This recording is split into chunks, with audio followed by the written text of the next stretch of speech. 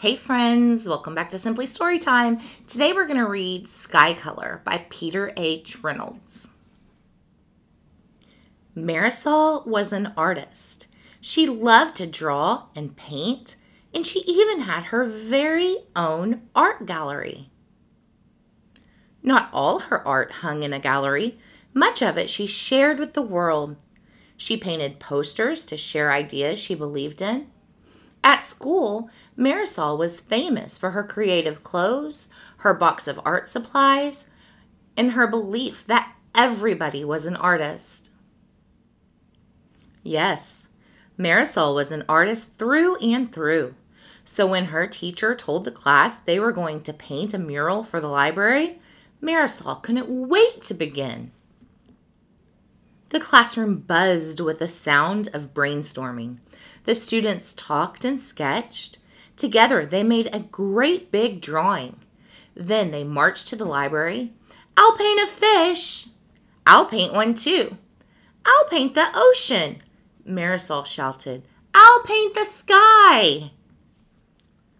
Marisol rummaged through the box of paint but could not find any blue. "How am I going to make the sky without blue paint?" The bell rang. It was time to put their brushes down for the day. As she climbed aboard the bus, Marisol kept wondering. All the way home, she stared out the window. The sun lowered closer to the horizon. Later, at home, Marisol watched the day turn into night. That night, Marisol settled into a deep dream. She drifted through a sky swirling with colors. The colors mixed, making too many to count. In the morning, Marisol stood waiting for the bus in the rain. The sky was not blue. She smiled. At school, Marisol raced to the library. She grabbed a dish and began adding colors. This one, that one. She swirled the brush to make an altogether new color.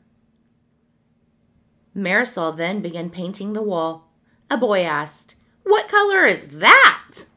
"That," Marisol said, "that is sky color."